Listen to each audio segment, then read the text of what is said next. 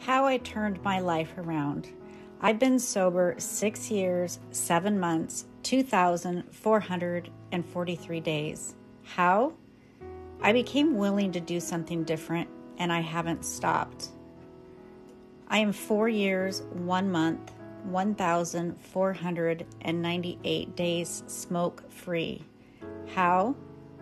I chose a quit date, and I've just kept at it. Smoking and drinking are no longer an option for me, and I just haven't stopped. I've cleansed my body from all synthetic prescriptions for emotional and digestive issues. I am down 12 pounds on the scale.